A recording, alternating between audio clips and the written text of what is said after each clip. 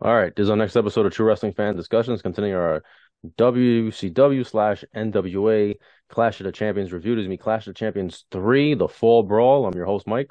I'm Frank.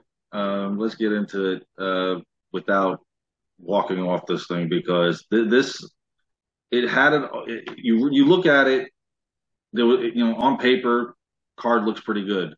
Execution of the matches not so much. So September 7th, 1988 from Albany, Georgia, 3,700 on hand for this. On TBS, I was really shocked. It drew a 5.4 rating Pretty good. on this. It This was is it was yeah. this is the first Fall Brawl. Yeah. I think they have three of these Clash of the Champions fall brawls, and then like I think they skip 92, and then 93 it becomes a pay-per-view, I think, off the Mhm. top of my head. Yeah, I remember, some of the clashes they do that. Hmm. And then of course, they have, like last one was Miami Mayhem. They started naming them. Your co-host for the night was Tony Schiavone and the NWA World Champion Ric Flair. JR and Bob Caudle were doing the commentary. So the opening match of the night was for the NWA television title. It was Mike Rotunda defending the title against Brad Armstrong. I don't know. The match itself was okay. It was all right. It It wasn't ended in terrible. a time limit draw, which is typical for a television title match. But JR at the end of the match made it sound like Brad Armstrong just beat Ric Flair. Like, oh my God, he did it. He did it. He did it. What did he do? It's like Lex Luger. It's like Lex Yeah, Luger. he survived 20 93. minutes and didn't get a pinfall and I did guess not he walk away the I champion. guess he was trying to put him over, I guess. But he was acting like he had accomplished some great feat. Like, oh my God, Exactly. he was a If draw. it didn't work putting him over in the last clash against Barry Windham, it wasn't going to work now. Right. They're still going forward. I mean, in the final minute, Rotunda did try multiple times to get the Well, he couldn't. He pinfall, just couldn't. and he didn't couldn't do it. Not to mention Kevin Sullivan repeatedly getting involved in the match. But in typical TV title fashion, in a 20-minute time limit, this did go to a draw. So Mike Rotunda keeps the television championship. Following that match, Tony and Schiavone and Ric Flair were talking about the Flair Luger match back in Hmm. July. Amongst other things, they have another rematch coming up. The one in July was it was ended due to excessive blood loss. Yeah. Well, the Um, Luger, for those that yeah, don't for know, Luger. Luger had the excessive blood loss. Yeah, so they do have a match coming up. Plus, after that, Jim Ross was announcing about Jimmy Garvin had a broken leg. They showed the footage from September 3rd. Sullivan and Rotunda, Sullivan throwing cinder blocks on his Hmm. leg, Jeez. Right. and so Jimmy Jam Garvin is going to be out for a little bit. So our next match on the card was Nikita Koloff and Dr. Death Steve Williams against the Sheep Herders. Why? I don't know. They weren't there that long. For those that don't know, the sheep herders eventually become the bushwhackers and Yeah, WWF. and it was still weird seeing them as heels, It is. No, it's strange. but they did a good job They at it. did. No, no, they actually did a good job. Yeah. I think this is pretty much just about over for them because I think shortly after this they do go to WWF. Of course, they got Rip Morgan at ringside, the flag bearer. He was the during the match he distracted Williams to where Koloff couldn't make the tag. The Sheep Herders had him in that corner, was beating him down for a good period of time. Out of nowhere, Koloff hits the Russian sickle Hmm. on Butch and actually gets the pin here. So the Sheep Herders are 0 for 2 on Clash of Champions here. But a good win and a good pickup for Nikita and Dr. Dusty Williams. I just didn't understand this match considering they have feuds elsewhere, and yet they're focusing their attention on the Sheep Herders. But it wasn't a bad match. The first two matches, though, the time limit was excessive. You got Yeah. 20 minutes on the first one, 17 on this one. Just trying to kill time and trying to get this thing over with. So, Yeah, because the next match on the card was the shortest of the night, and I can see why. It was Dusty Rhodes versus Kevin Sullivan. And again, Gary Hart's at ringside for this match. mhm. Uh, Dusty, threw Sullivan's, head into the announce table 4 or 5 times. Of course, the table once again, breaks a little bit, but nothing too bad. Then, of course, he strikes Gary Hart at ringside. Um, it wasn't bad. It was really funny when Gary Hart hits Dusty Rhodes with a shoe. Like, okay. The match itself between the two, when they actually were in the ring, wasn't bad. However, Al Perez coming out with a dog collar chain and attacking Rhodes, and there's no disqualification set on this. And Rhodes rose up Gary Hart for the pin. What the hell are we doing here? When was Gary Hart part of the match? That you roll him up and the referee counts at three. I, exactly. I don't have words. I don't know. And there was no. You see why the NWA was going out of business right here. At this point, Yeah. yes. They're about to sell it to Crockett. Yeah, I'm sorry. Crockett is about to sell it to Turner. Yeah. It's over. And to me, this match ended at a disqualification. Dusty Rhodes wins by that. But no, he won by pinfall, pinning Gary Hart, which does not look like Kevin Sullivan. But whatever. Dusty Rhodes gets the victory. So following that match, Tony had announced that John Ayers, Oh, Jesus Christ. San Francisco 49er, two-time Super Bowl winner, will be the referee in the next Flair Luger match.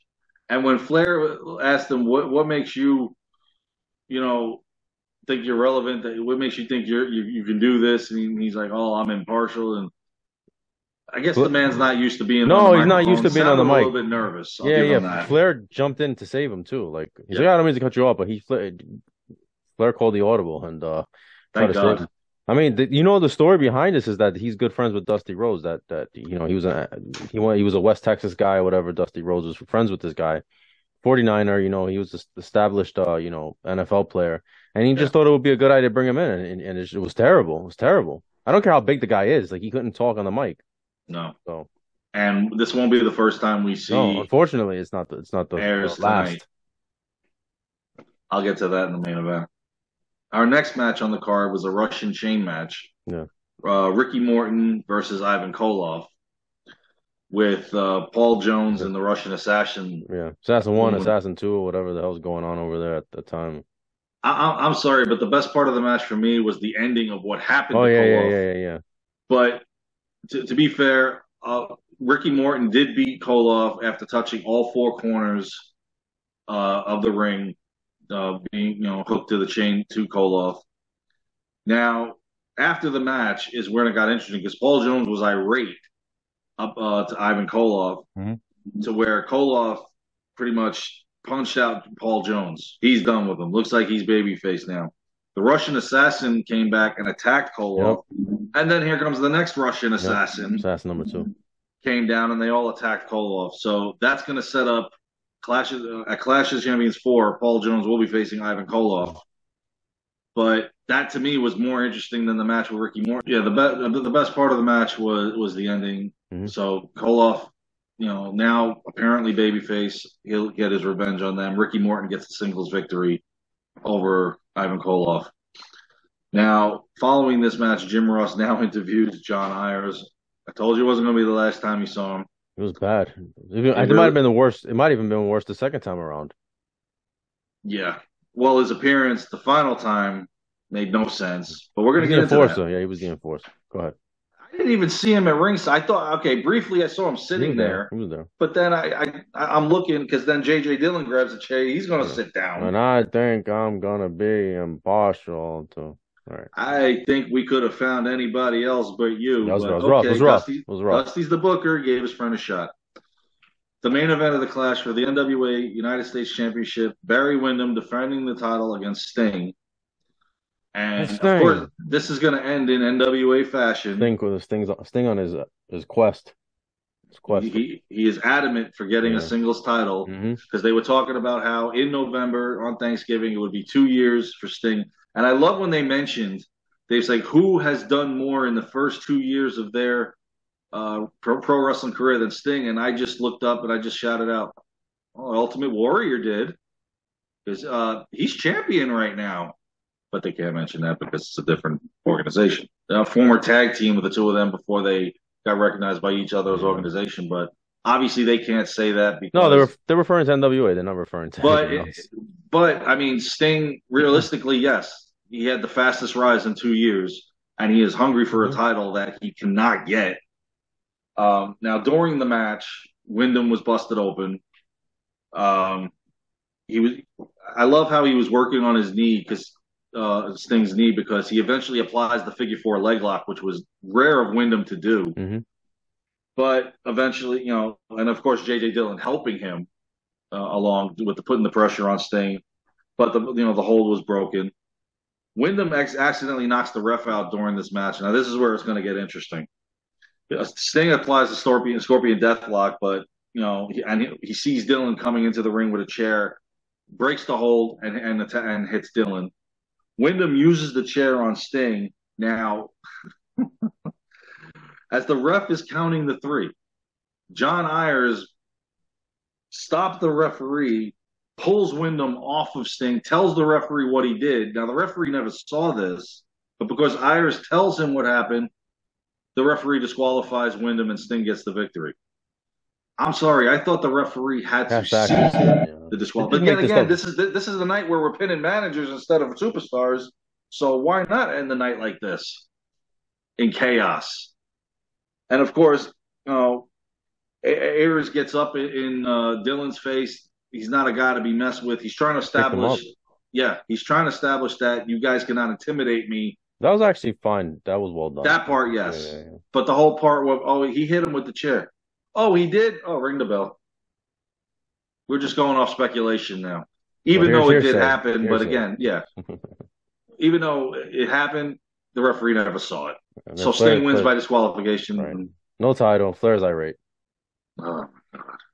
So this is the second of three clashes that Sting cannot get an actual clean victory or any victory. Nice. Can't get a belt. The He can't get a first belt. one was a draw. He's trying. Yeah, He's trying, man. He's trying. Unfortunately, Sting will not be on the next clash. So I mean, the night it ended in chaos, but the fans were loving it, and to me, I just think it was a little cheesy, but it's Yeah, the NWA. they can't all be great. It's fine. It's okay. You're gonna have No some like it's fine. setbacks, Yeah. unfortunately, and this was one of them. But And it's you coming, know, and the merger is coming. Well, not the merger, the buyout, the acquisition, Ted Turner's acquisition, it becoming WCW is yeah. right around the corner. Now, as far as clashes go, the next one won't be too bad.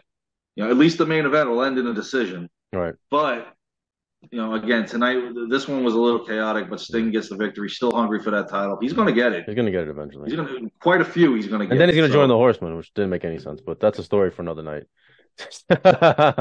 And and when Luger joins them too, right, this whole thing with Flair, it's whatever, man. We can't. Don't get me started. All right. Well, that's our review. Please like, comment, share, subscribe. We'll see you guys soon. Take care.